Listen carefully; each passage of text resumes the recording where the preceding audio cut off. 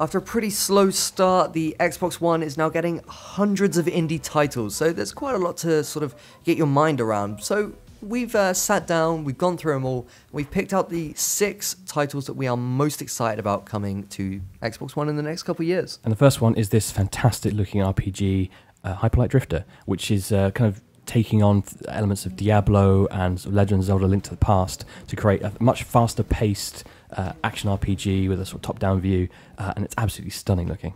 Yeah, Hyper Light Drifter was basically first started on Kickstarter. It was wildly successful, and since then it's only continued to look better and better. You know, it's got such a unique pixel art graphic style, it's got wonderful music, and as you can see, the combat just looks really fast and frantic, almost looking more like a twin-stick shooter in many regards than a traditional RPG. There's a nice mix of kind of melee sword combat and actually guns and grenades in this game. It's a really interesting mixture of kind of old combat with fairly modern ideas. And there's that thing of kind of fantasy and technology all merging together in this game. It's kind of difficult to place what the time period is supposed to be in this particular world. Yeah, it looks frantic as well. From my understanding, it's going to be pretty tough. So when you die, there's going to be some sort of horrible restriction on, you know, respawning and weapons, etc. So seeing all of these enemies rush at you, it just looks horribly stressful, but that's sort of what you want from those sort of dungeon crawling experiences. So Absolutely. Super game for this one. I think this is my personal favorite. Absolutely. Another big one, Cuphead, such a crazy looking game, action platformer, amazing bosses, a kind of 1930s cartoon style, kind of inspired a little bit by Disney, and some other sort of propaganda of that time also had a lot of this kind of animated look. Just really cool grainy effects.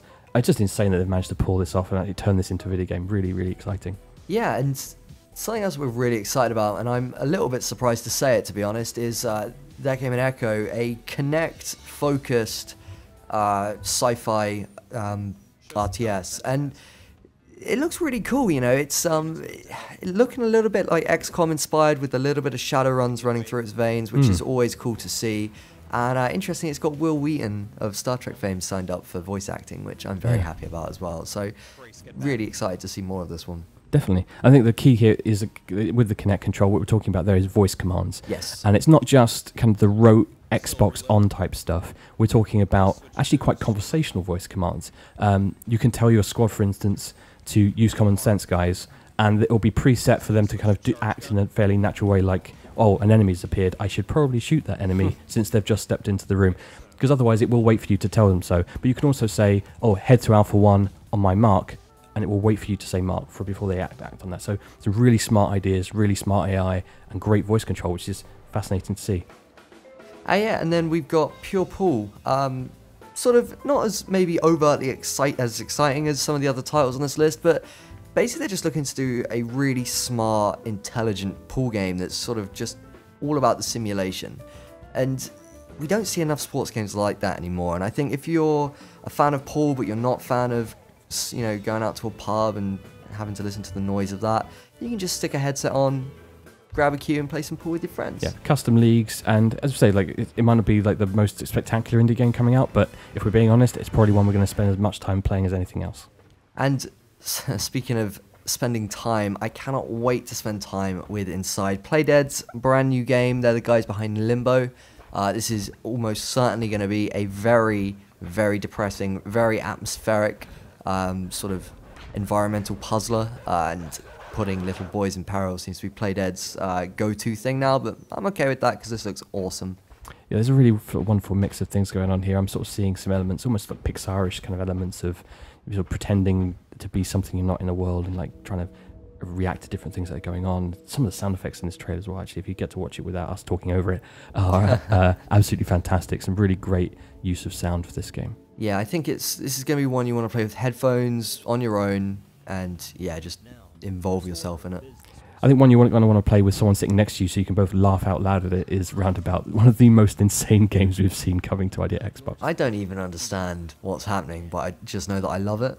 Yeah, I mean, it's got some great video acting. When I say great, I mean great in that it's terrible, but deliberately so. They put out a casting call to the local area, basically just had fans come in, record some footage playing all these weird and wonderful characters. But you play this limo driver, and the limo spins, of course. Why wouldn't it just spin around?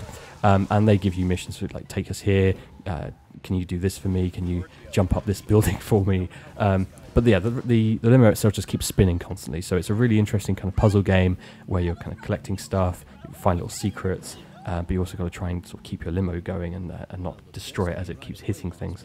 Yeah, this looks ridiculously strange. I don't know if I'm okay with it, but I'm sure I'm going to enjoy it. Like, it just looks really fun, and it's one of those games that without ID at Xbox, we wouldn't be getting at all. And it's great to see developers having some fun with genre in the industry. So I'm excited to see more. I've always loved FMV games as well, so I'm okay with the schlocky acting.